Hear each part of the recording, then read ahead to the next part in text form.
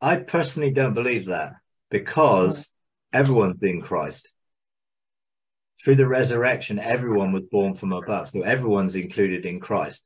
So that might have been true before the cross, but post the cross, everyone is now in Christ and everyone has been born from above. So I don't see that there are those who don't know they're in Christ and wouldn't go to the Father because they don't have a realization of their position as sons of God. And there are those who do have that revelation.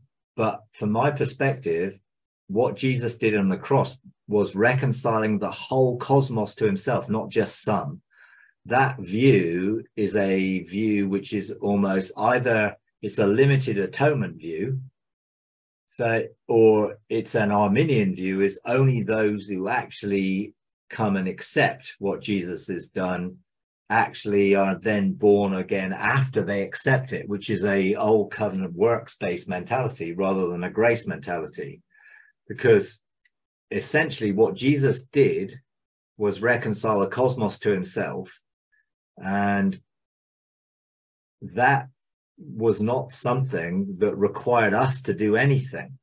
He did it all. He finished the work before we have to do anything. So he's already done it. So when Jesus breathed into the disciples, they were representatives of that new resurrected, born from above, new creation. The reality is most people haven't realized it yet.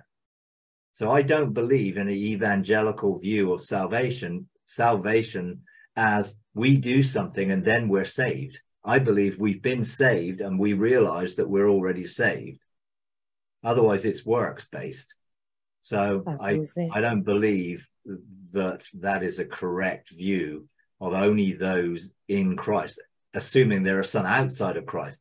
I would say only those who know they're in Christ would access the Father, because if you didn't That's know it. you were in Christ, you wouldn't access the Father, would you? So No. it may just be semantics, but I would say that he's coming from a very evangelical perspective of Mm.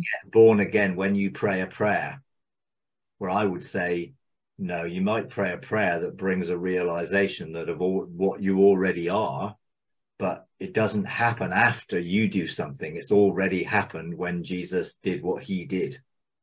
Well, before the cross, there were all Mhm. sorts of people who were not following God. And although God hasn't changed, although the Father hasn't changed towards his creation and towards all people, Mm. Jesus came to essentially rescue us or restore our ability to know who we actually are. And we'd lost that ability through walking in independence. Mm. We had amnesia effectively to who we really are. And Jesus came to unveil and reveal who we really are so we can know that. And of course, it says in Corinthians that you can't really understand anything spiritually unless it's in the spirit. So if our spirit was dead, how would we ever come to a point where we wanted to accept Jesus? But if our spirit is alive and able to enter into what that relationship that God has already provided for us, then it comes after realization. So there's a different view when you come to evangelical view of salvation, is all based on what we do, and then God does something if we do something. I believe God's already done it. The work's already finished, and we enter into what has already been done by realization of that.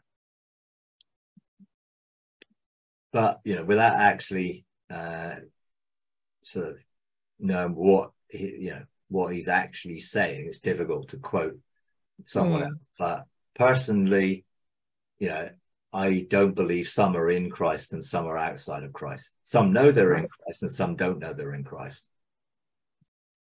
If you enjoy these videos, would you please take a moment to like, comment, and subscribe? It really does help. Thank you very much.